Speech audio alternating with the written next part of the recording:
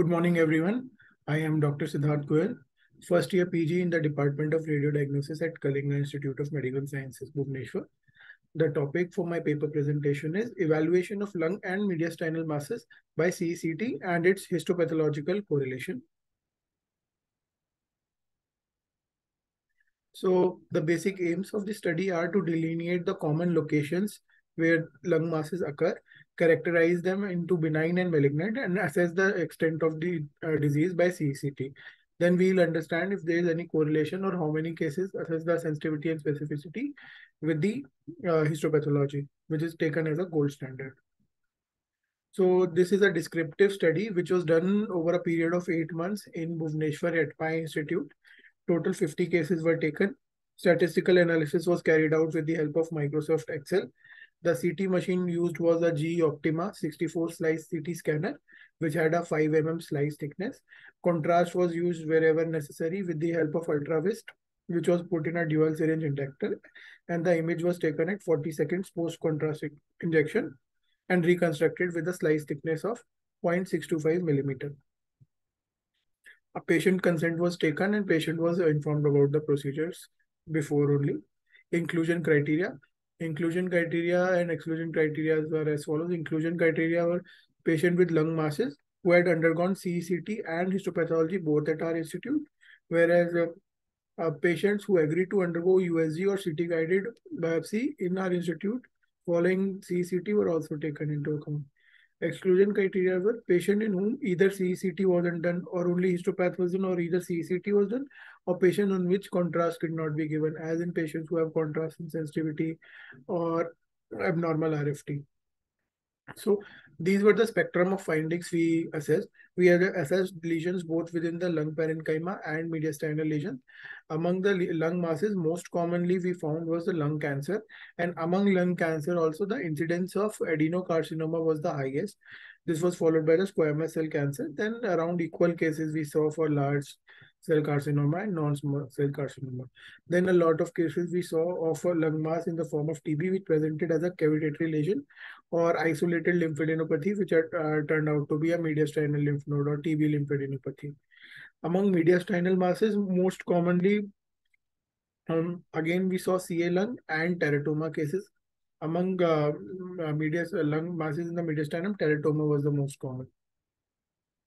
So then we correlated our findings in CCT with that of histopathology and found that the sensitivity of CCT in diagnosing them is around 97%, and found that CCT is an ideal modality for at least sensitivity of the mass.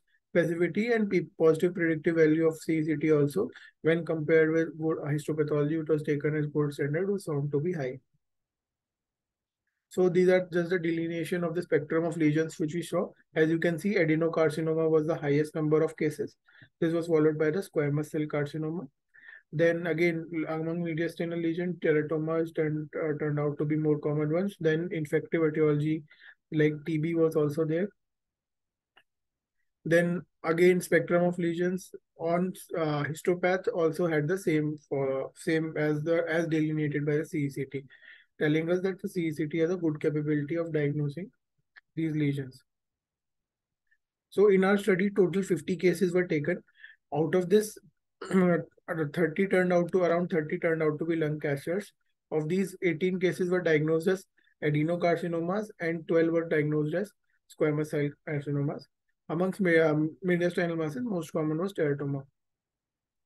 The sensitivity, specificity, and positive predictive value of lung masses in correlation with CCT was pretty high. It was 97%, 97% sensitivity. Specificity was 94%, and negative predictive value was 50.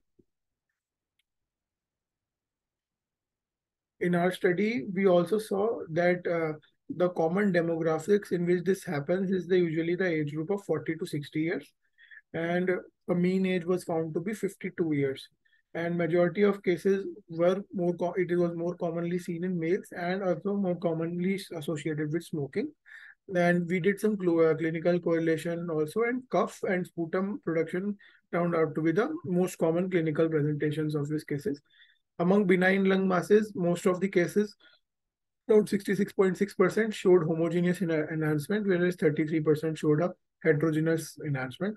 Among malignant masses, most of them showed a heterogeneous pattern of enhancement, and very rarely we saw any homogeneous patterns, very few, around 2% of cases. Among benign mediastinal masses, again, we saw a homogeneous pattern, and among malignant, again, same in mediastinal masses, we saw a heterogeneous pattern. Then common findings which were associated in malignancy were its central location. If rib invasion or mediastinal invasion is there, we'll see a irregular lesion with heterogeneous enhancements showing speculated margins. And if the lesion has smooth or lobulated margins with homogeneous enhancement, it will go towards benign. Then associated findings like pleural effusion, consolidation, collapse, cavitations were more commonly seen with malignant lesions. So the conclusion was that CCT diagnosis of lung and mediastinal masses corroborated with the histopathology in 45 cases out of the 50 cases, and lung masses were more commonly seen in the upper lobe, and mediastinal masses were more commonly seen in the anterior compartment.